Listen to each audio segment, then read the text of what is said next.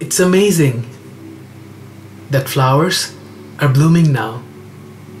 It's amazing that birds are chirping and flying here and there. I can hear the sounds of the wind as if it's singing to me. No honks from the vehicle, no loud voices from the street. It's so calm, it's so quiet, except the singing nature around me.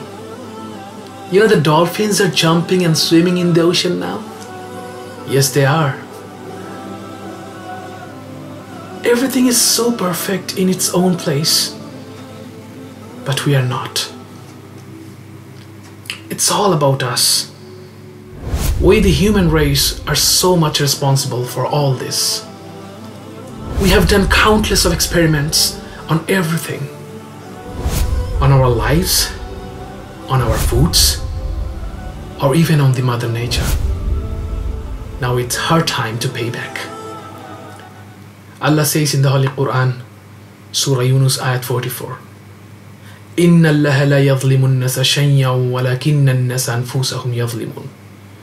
Surely Allah does not do any injustice to mankind, but its men are unjust to themselves.